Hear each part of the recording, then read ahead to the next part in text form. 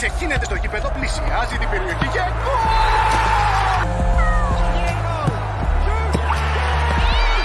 Κατέβασε και εσύ το Bet On Alfa app και μην χάσεις ούτε ένα γκολ. Bet On Alfa. Ανεβήκαμε κατηγορία.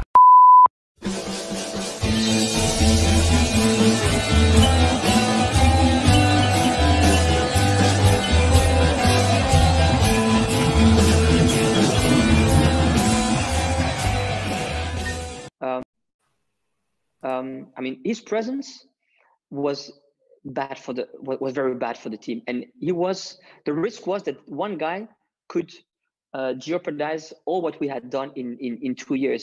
So I was very clear with this guy face to face and with the board about him. But I told him, look, don't come between me and my dream, because I will crush you. And so these were my words with that guy, with this new star player, and it was better, and he played well at when the season started. Just to tell you that I'm a very peaceful person, but I will not let anyone stand between me and my dream. My values will always be stronger. Edo, welcome to a very special edition of the No Chof Des podcast, powered by Bet On Alfa. Visit betonalfa.com.cy for the best odds out there in Cyprus. I'm Stel. I've got a special guest here, Stefan, returning to the podcast. How you doing, Stefan? You good? I'm fine, thank you. Thanks for having me again. Great to have you on again, my friend. And well, first of all, how have you been? How is your Ghent doing since we dumped you out of Europe? Well, let's say that they are struggling quite a bit. Oh, boy. After Omonoia has crushed their dream of qualifying for the Europa League, they are still struggling, both in Europe as in the National League. So, yeah, the pressure is rising. Coach is still there, won't leave for the next time being. But I don't think they are really enjoying themselves for the moment, and they are looking for a better shape and some good results. Well, I hope it works out for you, man, because you've got a very good team there, and it'll be great to see Ghent back in Europe next season. Yeah, well, they have the talent, they have the players to achieve that, but at this moment, I think they are focusing on this season and trying to get in that playoff one. I already told about the Belgian league system. So the top four, they are playing for the title at the end of the season. So it will be quite a battle for Ghent to get in that top four. Absolutely, absolutely. So we're here to talk about our new head coach, Yannick Ferrara. An exciting appointment, I must admit. I didn't know too much about him. I still don't know too much about him, hence the reason why Stefan is here. But that video clip I played earlier was from the Mastering the Mind podcast done in April. And it's a very refreshing take on football. And do you know what? The one thing that stood out most, obviously, from the whole episode was that particular clip. Because right now, I believe that we need a very headstrong coach that knows how to motivate the players, but also to be progressive and to play a completely different style to what we're seeing at the moment. We saw Henning Berg play a 4-2-3-1, a 4-4-2, or a 4-2-3-1. Same with Lennon, even though in Europe we've played a 3-5-2 system. But things haven't been working. And we've spoken about the mentality of the players. We've spoken about the ability of the players. But we haven't really touched on the progressive nature of having a head coach that is modern. And Stefan, what can you tell us about Mr. Ferrara? Well, if you're talking about Yannick Ferrara, you're talking about a very young, ambitious, and modern coach. It's somebody who is, he's a guy who stood up for his own dream. Like he said in the clip, don't come between him and his dream or he'll crush you. And yeah, that's some typical quote for Yannick Ferrara. He came from the bottom and now he's there, like you used to say. And it's quite thrilling to see how he's progressing in his career. He's following his own path. He's not following the typical cliche kind of career path that a Belgian coach is normally following. He has had a short spell in Saudi Arabia as an assistant with Michel Prudhomme. That was a head coach of Ghent, where he used to start in professional football. Don't forget, a very good goalkeeper as a player when he was playing Prudhomme. Before we all got to know Thibaut Courtois, we used to say that Michel Prudhomme was the best of the Belgian goalkeeper history. Yeah. So quite a tradition here in Belgium for good goalkeepers. So quite a big name here in Belgium and also in Portugal, where he had some very good performances for Benfica. But Ferrara, he started way back in Anderlecht in the youth academy of the club. And then he took his chance in Ghent, where he started off as a trainee. Let's say it like it was. It was a young guy who came in the staff for helping out the staff for the playoff of the 2010 playoff, where Ghent finished as second, and where they also won the cup that season. So it was at that time the best season of Ghent in the history of the club. And later on that summer, Prudhomme left the club and went to Saudi Arabia, and he took along Yannick Ferrara, and that was his first big step in his career, following in the footsteps of Prudhomme. Was very important for him to get some experience, of course, in professional football coaching. He has learned quite a big thing with Michel Prudhomme. But then in 2012, he became head coach in Charleroi.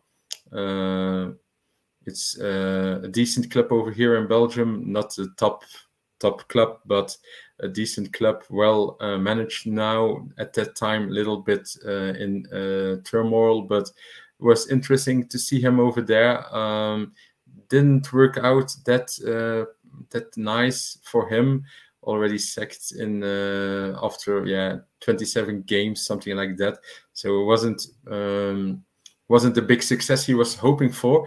But then he took his chance in Sint-Truiden, and that was quite interesting. He was very successful over there, and it was the reason why Standard, one of the big teams in Belgium, Standard de Liège, they were quite impressed by him. And in Standard, he has won his first title as a coach. Let's say he won his first cup, the Cup of Belgium, in 2016, and everybody was considering Yannick Ferrara at that moment as the next big thing. I mean, people were quite fond of him, quite intrigued, because the way he's conducting his job, it's not the cliche style. He's not the guy who's on the bench shouting and cursing all the time, but he's not the phlegmatic guy who is as a statue standing along the sideline. No, he's a bit of a combination of the both of all you can imagine, but it's more the way he's working with his players as well. He's very close to his players. He's very ambitious, and that's also the way he's treating his squad. He's really pushing them to perform, and that went very good in Standard up till he won the cup. And then Standard is a bit we call them an Italian squad in the Belgian league. It's always very stressful over there. It's never quiet and business as usual in Liège. So at a certain time he got sacked, but then he and that was very typical. He got sacked in Liège, and some days later he already had a new club in Mechelen, and there also he was quite okay. And one time then in 2019 he was waiting for a new club, and people were wondering what's going on with Yannick Ferrara. Why is he not managing a club, because everybody was interested in the next step that he would take in his career. And then he ended up in Saudi Arabia in Al Fateh, and there he stayed for, of course, with COVID was a quite not the time he was looking for, but quite decent as well. And now, he ends up in Cyprus, and frankly, that was a big surprise for me as well, because for me, Yannick Ferrara is somebody who I think he needs a new start. And I think he considers the European games that are left as a good benchmark for him as a coach, as a managing guy, to get himself in the spotlights again. The thing is, Stefan, when Lennon's sacking was announced, it didn't come as a shock to a lot of us, not just because of the results, but because of the things that we've heard about him off the field. Mm-hmm. And you and I have spoken about this off air, so I'm not going to repeat the things that I've heard, but to see the look of amazement on your face. I think was it they say a picture is worth 1,000 words or something along those lines, but something like that. Yeah, but this Ferrara appears to be a progressive head coach, and mastering the mind. Who are watching the pod now? I watched some of their pod earlier, and he seems very well spoken. He can speak many languages, which is always a help, given that we have French speaking, English speaking players at our club, and it's fantastic. But in terms of his playing style, I was speaking to a friend, I'm not going to mention his name, but he even said to me, if this guy hits the ground running, he'll be a fantastic coach for you guys, but expect him to play 3-5-2. Now, that's the question that a lot of people have been asking me. Can you ask what the tactics are like? Tactics. Stefan, you know him best. What kind of system do you think he will play? Well, frankly, I quickly took a quick look at his former seasons in Al Fateh and all, and he's still trying to play a 4-2-3-1. That's his favorite tactic. Of course, I know him quite well. He will always try, of course, that system, but he's not fixed. It's not that it's the only system he can play. He's quite flexible in that front as well, and especially because it's a progressive trainer. It's not somebody of the Middle Ages. I mean, he knows that he has to adapt his system to the players he is working with, and if he's if he will work with this team in Cyprus, and he will come to the conclusion that they perform better in a 4-2-3 or in a 3-5-2, he won't hesitate to implement that system. But if you ask me now right away, which system will he try to choose? I think it will be a 4-2-3-1.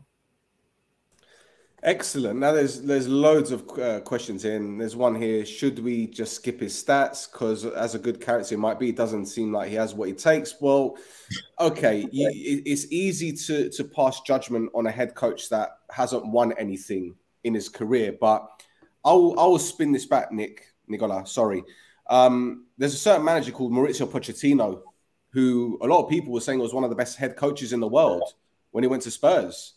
But prior to going to Paris Saint-Germain, he won a grand total of 0 trophies. Now, I'm not saying that Ferrara is anywhere near Pochettino, but don't let the stats fool you, because women lie, men lie, stats don't lie. Well, they do in this case. Let's get it right. So you never know. And there's another comment here, which I don't really want to address, not when you're on here, Stefan, because it's not fair for you because you're our guest, but there's something to do with some corruption or whatever. Look, at the end of the day, you tell me one head coach in the whole world that's clean. You tell me one. Someone has got a little bit of dirt, whether it is a foot fetish or whether they take bribes, whatever. Okay, but if anything has been proven, then come and talk to me. I'll discuss this with you off camera. Whoever wants to talk to me about this in my Instagram, I'm happy to talk about this. But I'm not going to do it right now, especially not when we've got a guest here, man. Come on, let's be fair. Let's be fair. But Yeah, sorry about that, Stefan. No worries. Sorry about that. But look, at the end of the day, we've come from a head coach, as I said, with Henningberg. We won titles with him. We won a cup with Lennon. Right now, we're sitting in a very precarious position in the Cypriot League. We're 8 points behind the top team, who we face at the weekend. I know the manager won't be on the bench that day, so his first game will probably be... Yeah. Will it be Sociedad or will it be Anorthosis? One of the two. I'm not sure. Yeah. But do you think he's done his research on the club prior to joining? Oh, yeah. Because, yeah, for sure, yes. If there's somebody of manager I know, like I do him, if there's somebody who is famous for his research, it's Yannick Ferrara. I mean, he's obsessed with football. Ask him for a player who is now in Cyprus. He will already know him for sure. And of course, you can't predict when a new coach starts at a club if he will be successful or not. The influence of a selection of players is too big to predict. I mean, that's why I consider him as an interesting pick of Omonoia Nicosia, but especially it's also interesting to see whether he will get this club running. I mean, this is not a small club in Cyprus, so I'm really thrilled to see how he will perform over there. Yeah. When you mentioned the 4-2-3-1 system, are we looking at a side that will play high up the field, especially with the fullbacks? The reason why I ask is because we have two fullbacks who are very, very good at getting forward. Okay, one of them isn't as good as what he was, but I'm guessing that's probably because of the management or whatever system that he was involved in. But, you know, we've got a very attack-minded team if you look at the players on paper, but it's just that we just can't get the defensive structure right, and we're conceding the same type of goals as we did with the previous management. So this is clearly an ability issue. But going back to my original question with the fullbacks and the attacking prowess, are we going to see a very attack-minded system, or are we going to be like getting men behind the ball and attempt to hit teams on the counter-attack? I think that's it will depend from the opponent. I mean, if you're playing Real Sociedad, you can't expect Omonoia Nicosia to play very high press. If you try that, it's suicide. I mean, you have to adapt a little to the opponent, but especially to the abilities of your team. If I hear you say that somebody isn't at his best level anymore, you can't expect that a coach will try something that is impossible. If you try this on and on again and it's not succeeding, you have to try to look for another solution. And I think that Ferrara will of course try to implement, that he will try to get this team in a system that is working and that is delivering results at the end of the day. Going back to the original clip, Stefan, that I showed at the beginning, where he said, you know, there was a player and he took him to one side and said, this is my philosophy, this is my way. He can do that with players. But what about the board? Because you probably don't know this, but we've spoken at great length for this podcast about certain people on the board who perhaps are a little bit too involved, per se. That's the best way I can put it. Do you think he will find it frustrating if transfers are done that perhaps aren't players that he wants, or perhaps certain things are done in the background that he doesn't like? Because, again, this is conjecture, so I'm not saying this is fact, but from the things that we've heard, certain things happen in the background at this club that upset the managers a little bit or frustrate them, should I say? Mm-hmm. Well, of course, he has his experience in the Middle East. I mean, if you work for more than, let's say more than 2 years in Al-Fateh, I don't think that the people over there on the board is that they are all very quiet and that they are obeying the wishes of the manager. They will have to they try to influence, of course, the decisions also. But I think he is evolved in the way he is conducting with those kind of issues. In his starting years, he was Yannick Ferrara was the type of Spanish the guy who is already in almost in tears if he is very angry, he's more easygoing. He knows how football world is running. I don't think he will be too upset, but of course, if he is, if the board is doing stuff that's really opposed to what he is trying to do, then he will have a pitch fight. Yeah, for sure. There's another question here. Did he achieve anything as a player? Did he play at a good level? I don't know. My response to that, Stefan, is if you look at perhaps two of the most successful head coaches in the modern era, Arsene Wenger and Jose Mourinho, did they play at a decent level? Because I don't think they did. So I don't think it's fair to really judge a head coach based on their There's no guarantee in that. No. Yeah. No. Yeah. I mean, look at Vialli and look at Ruud Gullit. They weren't particularly great as head coaches. So anyway, it's a bad example. But there's a question here about, will we expect him to bring some of his coaching team? If so, how many members? Before you answer that, Stefan, there's a comment here which answers that question. I was actually going to say it myself. They only allow they allow the head coach to bring in one of his assistants. And that's purely because in the past, the club has brought in the head coaches and they brought in 4 or 5 members of staff. The coaches get sacked and they got to start again. But what they want to do is keep it in-house with the staff that have helped develop players, etc., etc. So he's only allowed one person. So who do you think that number 2 will be? At this moment, I haven't got a clue. I have to be fair with you. It's not that he's working all the time with the same people, but yeah, I have no. I'm not sure at this time, but I think that there will be some Belgian, some Belgian assistant who will follow him. Yeah. So if he looks at the squad now and he sees that perhaps there are some players who shouldn't be there that are on big wages, or is he the kind of guy that's going to pull them to one side and talk to them and say, look, this is what I expect from you? Or is it like, I've seen you play, you've had your opportunities, now go? I don't think that he will. No, I think he will give them a chance, but a limited one.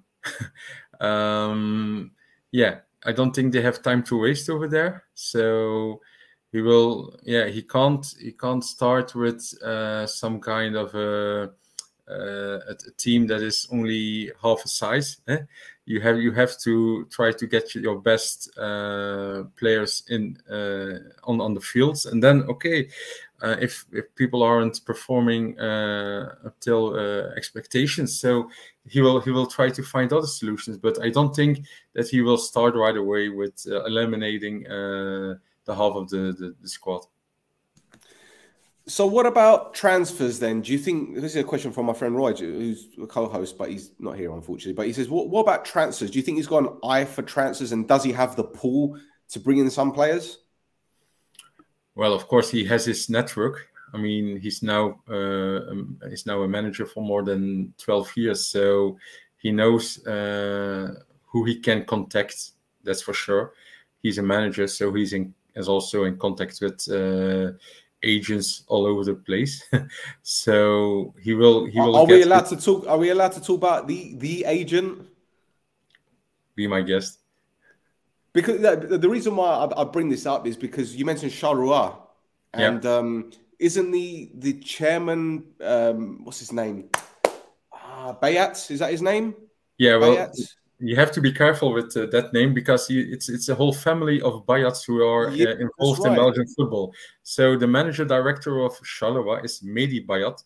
Yeah. He even was for some time the president of the Belgian Football Association. Right. So quite a high guy in Belgian football. But there's another Bayat, Moji, who is a player agent. And yeah, he's quite involved in all sorts of scandals. But until now, he hasn't been trialed, so he's still working. He's still conducting transfers all over Europe, and yeah, he was in touch also with Yannick Ferrara.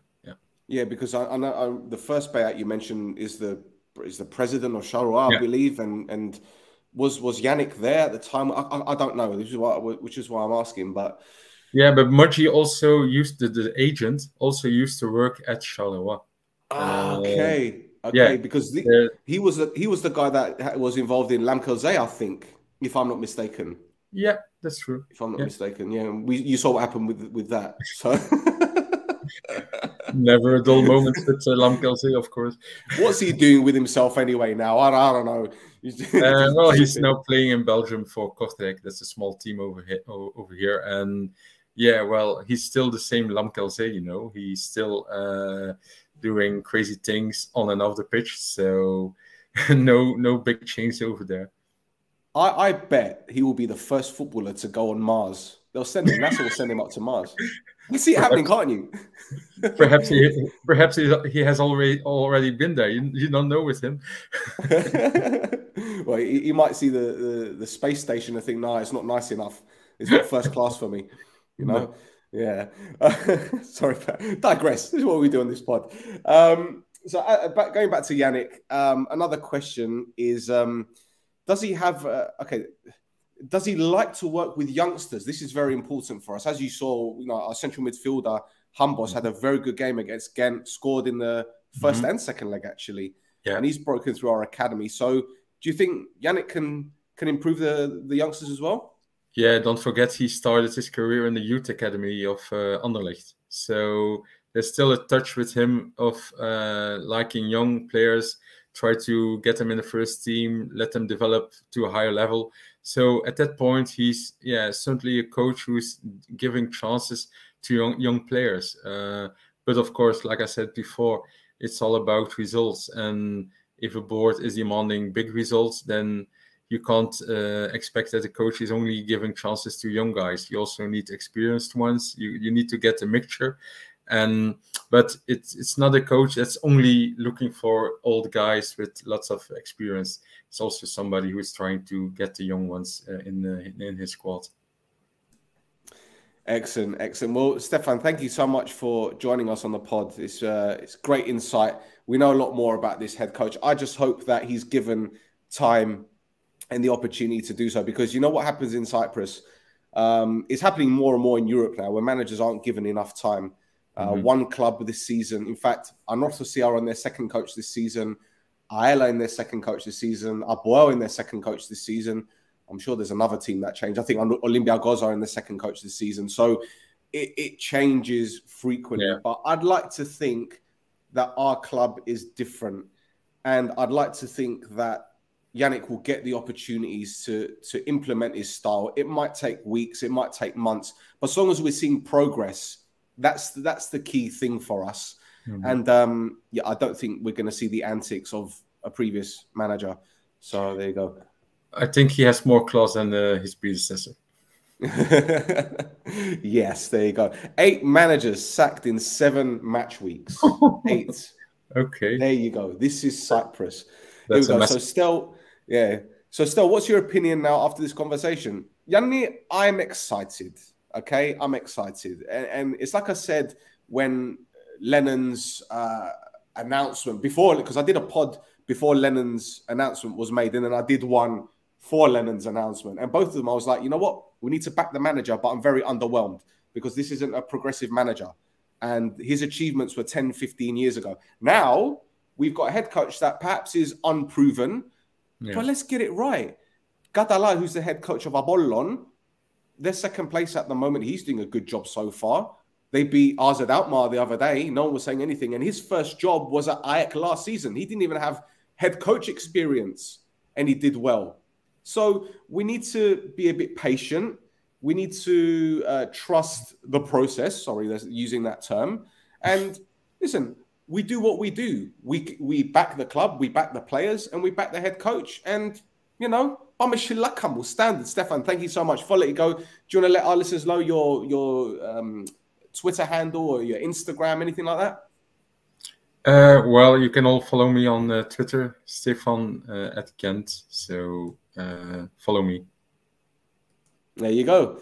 Lovely. Thank you, boys and girls, for tuning in. We'll be back very, very soon. So as I said, let's go.